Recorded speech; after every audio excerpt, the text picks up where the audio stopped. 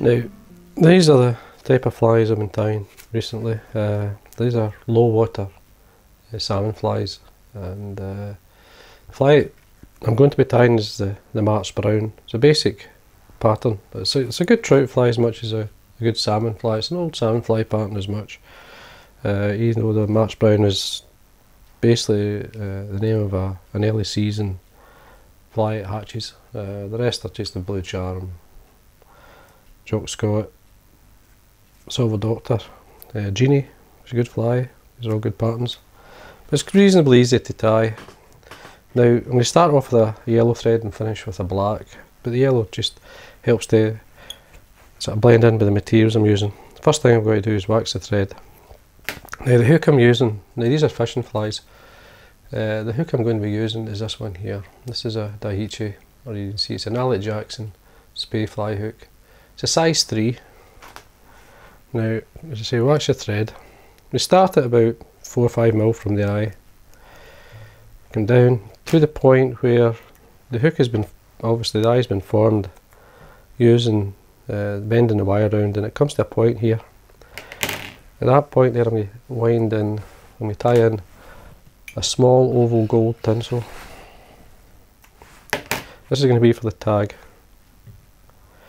This just fills the space. I'll show you what I mean by this. If you can see, the tie it on there, it compensates for that small step. Now we wind down, nice and tight. Now length of the fly depends on yourself, halfway, around about halfway. And then we come back up enough, round about, say if we do wind this 5 times we'll be fine. So there's 1, 2, 3, 4, 5. Catch this in. Now I'm going to rib the fly with a flat tinsel. So I'm going to remove this, but to keep it the good body thickness, so there's no lumps or spaces, or sorry, steps. And trim that there. I'm just going to quickly take the thread up, so I'm tapping my finger, keeping the remains of the oval tinsel, as you can see on the top. There's a slight wee bump just there. But I'm going to show you what I've got here is, now you can buy these off eBay.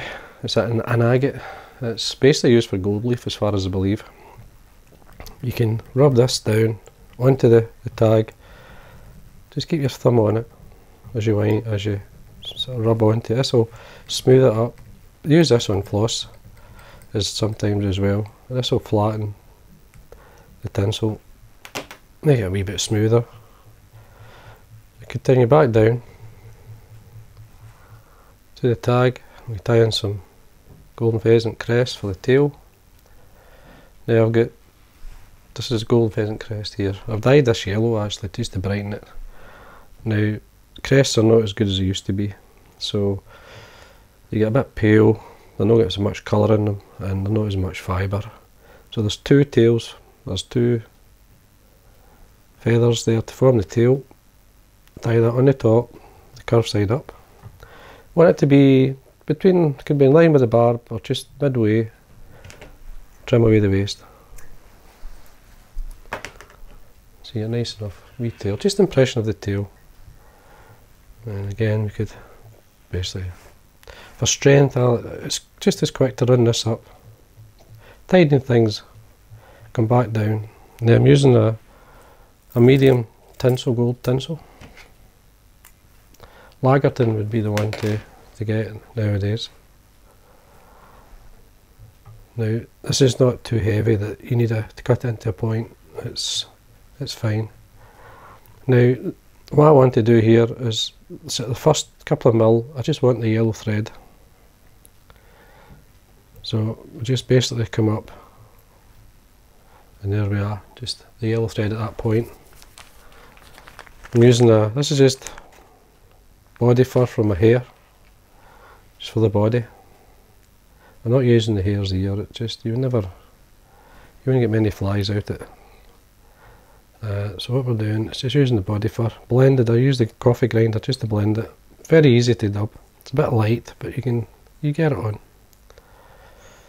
And then as we just slightly start to wind up, we can tighten up wind up, form a taper in my body. You see, as you wind, you can tighten it. Now I want to reduce it slightly towards the eye. Don't want it too heavy. It lifts the wing too much if you do that.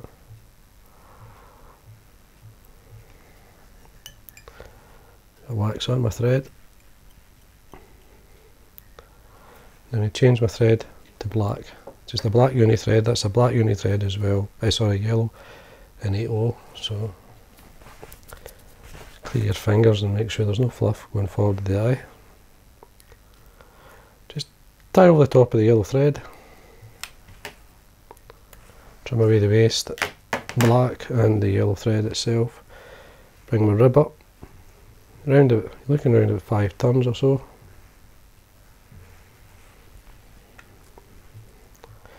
Just see what we're like here. You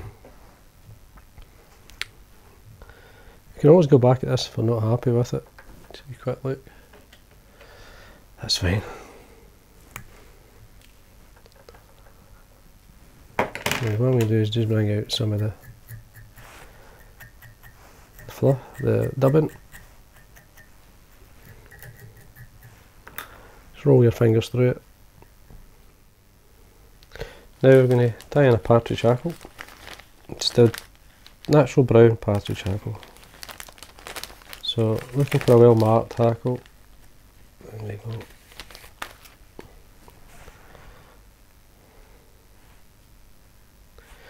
A couple here, you can, depends on the length and the colour really. It's got a nice colour. So that's the type of colour you're looking for. Tear away the fluff.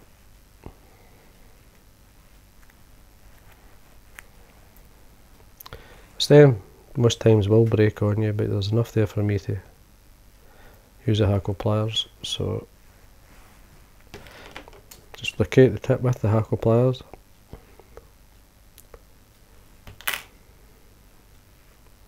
Tie this on the side, the good side of the feather facing yourself. Fold back the tip 2 or 3 turns. There's a tip there. So what I've done is we've come down 2 or 3 turns, folded the tip back with 2 or 3 turns back up. We can then trim that away so it locks it in. And then we just basically can lift, hackle up, draw the hackle fibres back, fold them back, and do a turn in front of the other. You're not going to get many turns, so then catch in the hackle, nice and tight, tie it down,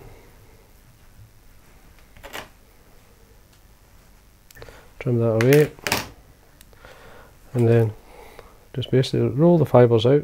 Now either right and the left bronze mallard feather, we've got the right and the left side here. So what we need to do is, what I like to do, wing, we get 2 lengths, this is about maybe 5-6mm wide. I'll do the same again, I just offer it underneath the feather, pull it out, so I've got 2 lengths, tear it off, so you've got 2 there, that's your side. My side here, do the same again.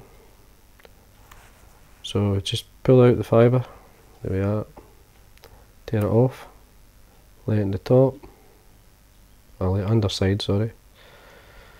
Pull it out again, just pull these out, tear it away. So it's doubled up on the wing. So we've got both sides. So just line up the ends.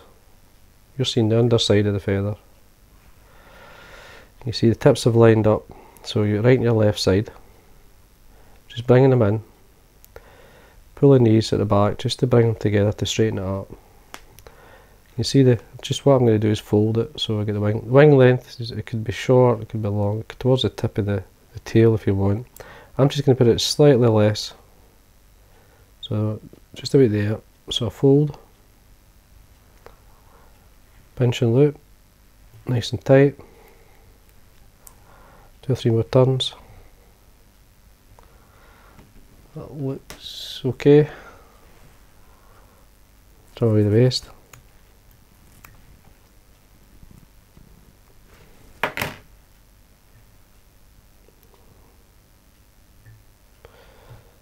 I kind of rogue fibre here, so I'm just going to take it away.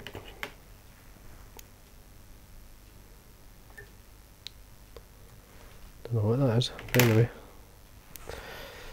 wax my thread again, tidy the head area up.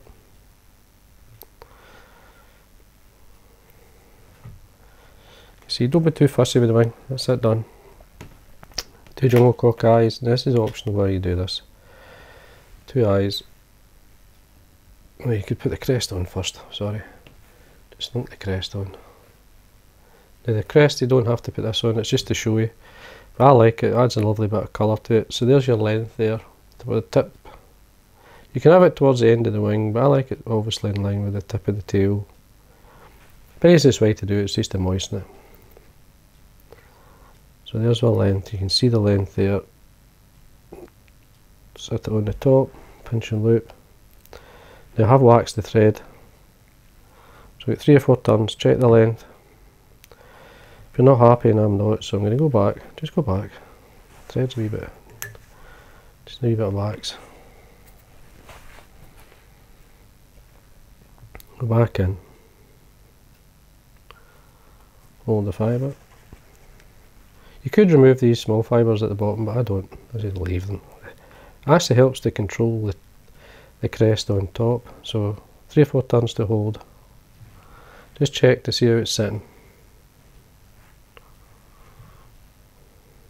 It can be a wee bit stubborn, but don't spend too much time with it, because once it's in the water it's fine. So the odd fibre going astray, we can then trim them away. Trim that waste out.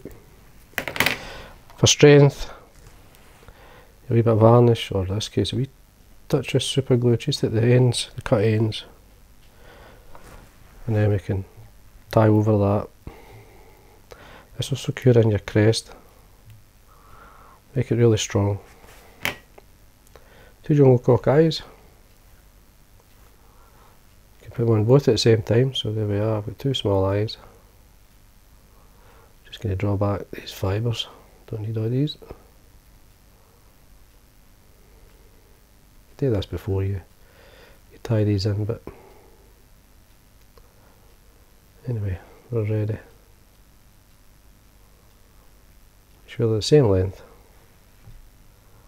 Come up, put the right and the left on. You can put them on individually, sometimes easier to do that. But for speed and bulk, really, I like to tie them in together. As you can see, I just positioned that eye there, I just was slightly down, so I brought it back up, which you can do. Trim away the waste. It's important that you wax your thread, so you get plenty of grip. Nice and tight, come down on, form a nice head. Waxing the thread will give you this grip here that I'm getting when I'm winding, forming the head. Just going to lift the crest a wee bit here, it's just a wee bit flat.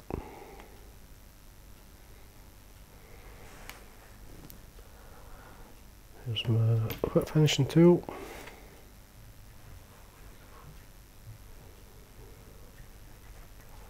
A bit of fluff on my thread there. That's fine. For your thread. Just a wee quick look to see how it's sitting. Just touching the crest here just to open it back out. So it looks not too bad. It's quite that'll do. That's a nice enough fly. You get the odd wee fibre sort of mix. This side, your side looks cleaner than mine. Just the odd wee fibre up the top here, but that's fine.